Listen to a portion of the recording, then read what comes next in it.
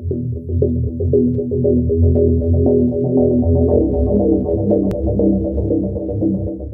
up, y'all? This is Dominec369 coming back at you for Occultism Unleashed. I got a new astrology video for you guys today.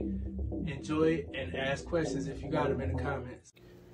What up, y'all? This is Dominec369 coming at you for Occultism Unleashed. It's Capricorn season. With the sun going into Capricorn, it brings our focus to patience and persistence.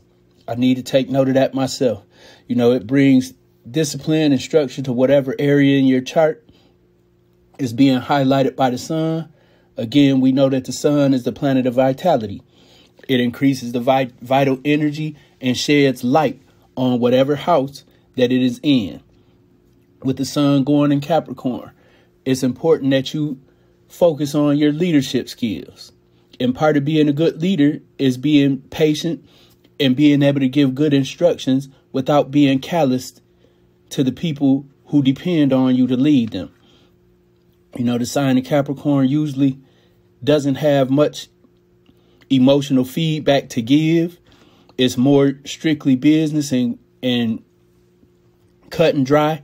But this is the weaker aspects of Capricorn. You know, when you really step into that true Capricorn energy, you understand that people have issues and life has circumstances, and that everything can't be ran on a business model.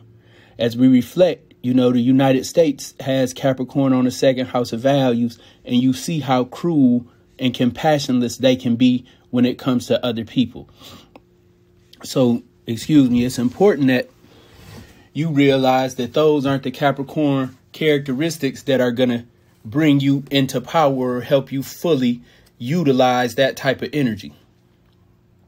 You know, to really seize on the Capricorn's leadership power, you need to realize that once you are responsible, you're not just responsible for what a person, you know, is supposed to do, whatever you delegate it to people or whatever you delegate it to yourself. That responsibility also entails that you be considerate of how your duties are affecting the people that you're close to or that you're working with. So you have to seize upon your more, you know, feasible and practical state of mind that helps you really do things the right way instead of being real headstrong and it gotta be my way and inflexible. These are some of the characteristics that Capricorn has that come from Saturn. Once you say it's like this, it has to be like this. But a good leader knows when to adapt, when to bring in the boundaries, and when to push them out a little bit to make room and consideration for the people and situations that they're responsible for. So if the sun is in Capricorn in your first house, you need to focus on, you know, how you present yourself and your self-expression. Make sure you're not being compassionless or lacking understanding, but also make sure that you have clear goals and clear established boundaries in what you expect from people. But just because those are your expectations, it doesn't mean that everyone is capable of meeting them. So know when to be flexible and when not to be flexible. You know, the second house, you're focused on your personal security, building up your wealth, whether it's material, spiritual, emotional resources. You know, you want to also put boundaries on how you allow those resources to be used by others. The third house, you're inspired to study, share ideas, feed your thirst for knowledge and give knowledge to others. But also you want to make sure that you have clear boundaries and a clear direction that you want to go to with the knowledge that you're acquiring, and also not let knowledge outside of what you're seeking to interfere with you getting where you need to go. Capricorn sun in the fourth house, transiting through the fourth house, your focus is on family. You know, you're really getting to delegate and lay out ideas and information and taking what you had from your family and finding out what you can incorporate within your current lifestyle. You know, because a lot of things that we pick up from our family, it ain't useful in life. Sometimes it was meant to show us what we're not supposed to be doing. So Capricorn going through your fourth house is really going to give you the clarity you need to hash out some of the unnecessary shit and add some of the things that are necessary in order for you to structure your household and your family life in a way that's conducive to excelling. Because the sign of Capricorn is about to come up, you know, making your mark on the world. In the 5th house, you're looking to deal with your children and your short-term romantic partners. It's also going to bring some discipline if you're reckless and you're, you know, spending or, you know, going out partying or, you know, relationships where you're not gaining nothing. Capricorn, the sun in Capricorn hitting that house is going to help you draw back from that. It's also going to help you be aware of where you're not being emotionally connected, where you limit yourself from being emotionally connected to your kids or the person that you're kicking it with. You know, it's going to highlight that area. In the 6th house, it's going to affect your health. If you're working too hard, if you're not taking care of yourself, this Capricorn is going to break you down. It's going to break you down and make you sit the fuck back. Because that's what it does. It puts boundaries and limitations on us. You notice if you got Capricorn on the 6th house of health, you know, you might have issues with your teeth or bones right now. Problems with your joints, your knees. If you already had those problems, the sun going in the 6th house is telling you take your ass to a doctor that can get you right. Change your dietary intake to focus more on calcium and things that help build strong bones. Exercise that loosen your joints, like yoga. You know, this is an ancient tradition. Capricorn is a sign of old things. On the 7th house, you know, it has to do with your marriage and your partnerships.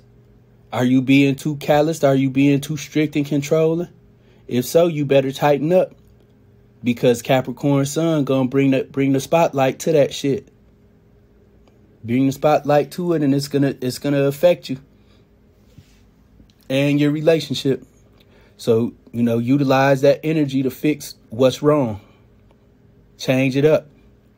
Loosen up boundaries or tighten up boundaries. Whatever you need to do to keep your relationship intact and make sure that it remains healthy. It is also telling you, you know, focus on your lack of emotion and opening up to your significant other. The 8th house, it has to do with other people's money. Now, Capricorn rules real estate, too. It rules real estate and business. So if you're looking for business loans or investment opportunities, trying to grab up other properties, sun in the 8th house in Capricorn is a good time to do it, man.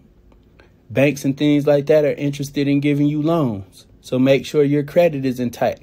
This is also a good time as the sun in Capricorn goes through your 8th house, a good time to clear up a lot of your debt and limit your spending on credit cards and things. In the 9th house, your focus is going to be on higher education, travel, studies, things of that nature. The 9th house, again, I tell you guys often that it's the house of hopes and wishes.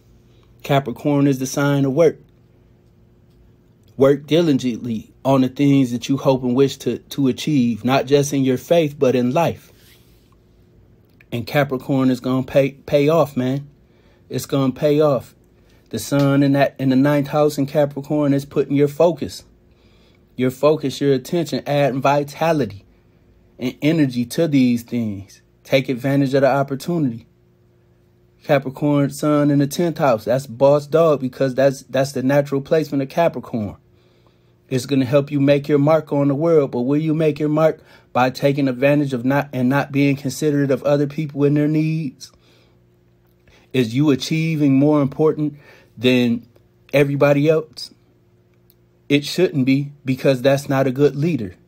The sun in Capricorn in the 10th house transit is going to help you really evaluate how you lead and how you use this energy to come up in the world. And if it's at the expense of others, Saturn is going to tap that ass. I guarantee it. In the 11th house, you're looking at your house of socialization. It may be time for you to fall back from some of the people that you hang out with and make clear boundaries. Because just because you hang out with somebody don't make them your friend or make it a person that you want to talk all your business to and things like that. Boundaries in your social sphere. You know, really take into account that you need to have clear boundaries with the people that you socialize with, because those usually aren't your true friends. They're not people you can go to for advice, or who you would really want to go to for advice, because Capricorn on your 11th house, it makes those people you socialize with unempathetic. So you don't want to turn to them with your problems. The 12th house, Capricorn, you need to withdraw from the world. Take time to get yourself together. Start plotting and planning, taking the time to reflect on what you really want to do and who you really want to be. Because as the sun moves out of Capricorn into Aquarius, which is your first house, you're going to want to be out there socializing and networking. Use this information, compare it to your chart, see what planets the sun's going to hit on as it travels through Capricorn in your chart, and act accordingly. If you need help with that, feel free to book a reading, astrology reading on redclawconjure.com. Peace.